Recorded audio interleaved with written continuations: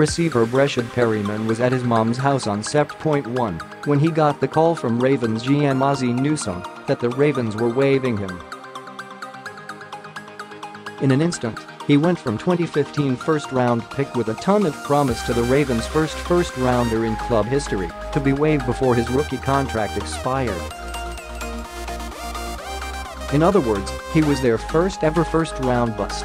It pissed me off, and it hurt deeply, but at the same time it also made me stronger and brought me to bigger blessings, said Perriman, who will return to Baltimore's M&T Bank Stadium Sunday as a productive member of the Cleveland Browns. They never told me why. The number 26 overall pick that year out of Central Florida, Perriman waited 18 days before the Redskins signed him. But 4 days later, they cut him too. It was really tough, said Perriman. I'm not going to sit here and lie about it. It was probably one of the toughest times in my life. I've never been without football in my entire life, but during that time it was taken away from me, and it was really hard. Perriman, 6'2", 211, kept busy by working out and visiting teams. But after getting axed by 2 teams in 3 weeks, he had to dig deep. I had to remind myself that I was drafted in the first round for a reason, he said. That was the biggest thing, was just keeping the faith in myself. The Browns signed him on October 13, a week after they beat his former Ravens 12-9 in overtime in FirstEnergy Stadium, and everything changed. The Browns' story is basically my story, he said. Everyone doubted us for a long time, and now we're turning it around and it's perfect. Suddenly, Perriman, 25, had Baker Mayfield talking up his 4.25 speed and letting everyone know he believed in him the same way he did another first-round cast-off in left tackle Greg Robinson. What we have in this locker room is all we need, Mayfield said earlier this month.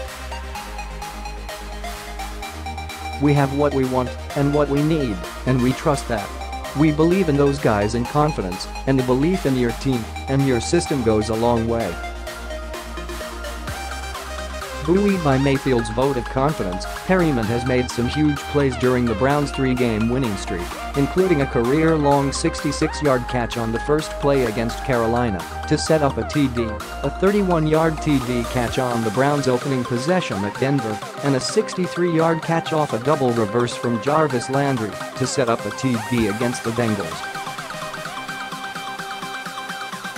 Whenever your quarterback trusts you, it gives you confidence all around, said Perriman. Knowing that the most important person on offense has your back, that's huge. Mayfield's steadfast belief in him came right when he needed it most, just before the doubts had time to take hold. I needed it a lot, Perriman said. It's been a total blessing for me. It gives you that extra push, that extra confidence knowing that he believes in you and that he has your back 100%. Robinson, the former number 2 overall pick of the Rams who was also considered a bust, can relate. He's gotten his swagger back with Mayfield, not only believing in him, but stating it emphatically during press conferences. When you've got that, it makes work a lot easier, and it makes playing with others a lot easier, said Robinson. If a guy like Baker has your best interests, it lifts you up and makes you want to work that much harder. Receiver Rashard Higgins, who caught a TD pass from Mayfield in the Bengals game, knows what Perriman's talking about too. Mayfield rescued Hollywood off the scrap heap as well and turned him into a favorite target. He's tied for the team lead with 4 TD catches and has 35 receptions for 486 yards. We've got similar stories, Higgins said.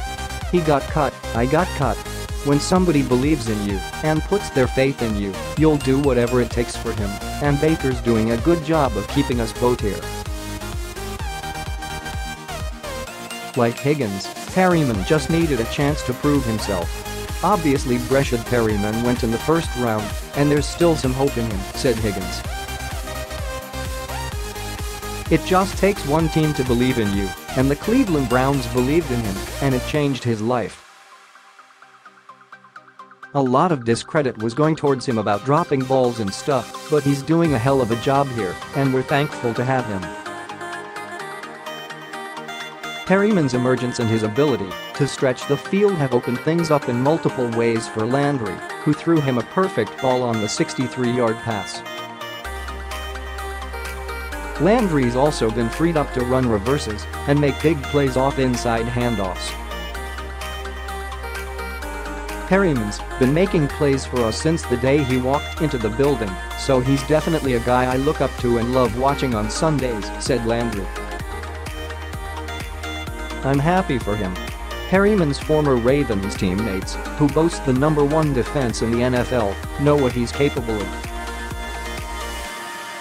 That's a guy we faced on a daily basis for a few years, Brandon Carr told reporters via the Baltimore Sun. So we're not surprised by the speed he shows on film. It's a matter of just guys putting it all together. We are all light bulbs. We click at different times. It's just a matter of him maturing and figuring the game out. He's playing some good ball right now. Perriman insists Sunday will be just another game for him. Really, he said. It was fun back then, and I'll thank the fans for their support, but we are the Browns now. His motivation, he says, will be in trying to prevent the Ravens, 9-6, from winning the AFC North and going to the playoffs. Both teams have won 5 of their last 6 and are red hot. It's definitely a huge game for both of us, said Perriman, who missed his rookie season in Baltimore with a torn PCL. We want to go out with a bang, and they're fighting for their playoff hopes, so we want to take that away. He said he hasn't heard from any Ravens staffers since he's found success with the Browns except the team chaplain and the player engagement director. That's kind of written history, Ravens coach John Harbaugh said on a conference call this week of waiving Perriman. You can go back and see that in terms of the injuries and things like that. Just happy for Breshad. He and I had this conversation numerous times over the years, and then when he was leaving. Wished him nothing but the best when he was leaving. I do think, and I have always thought, that he was going to be successful in this league. He's had success there, and I credit the coaching staff there. They have done a really good job with him, and he has responded very well. I'm happy for him. A healthy scratch for 5 of the Ravens games last season, Perriman isn't surprised at the success of rookie quarterback Lamar Jackson, the No.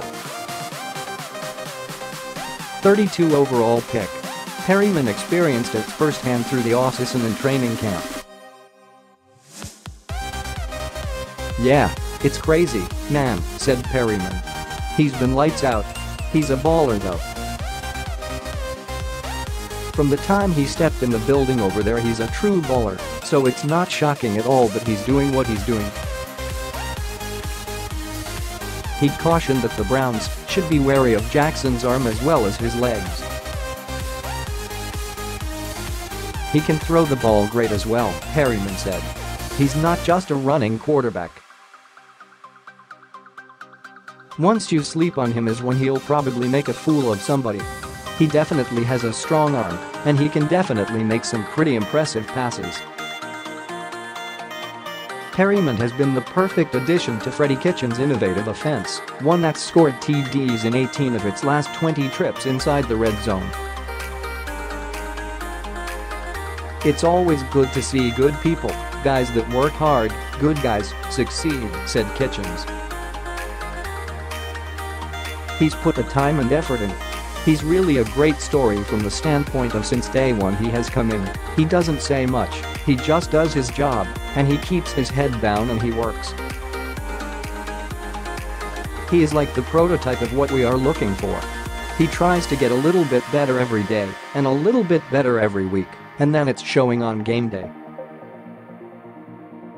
Being waived twice in September wasn't the first time Perriman has suffered adversity in his life.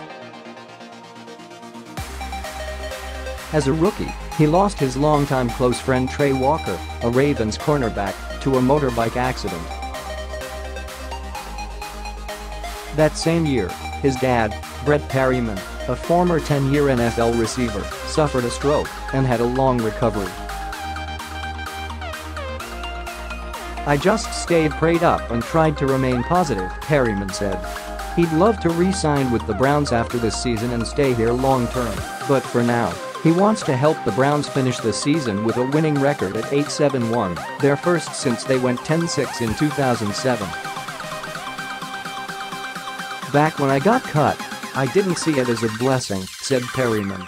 "But now I see it as total blessing for me getting out of there and being here with these guys. I love being part of this story, and I'm enjoying every second."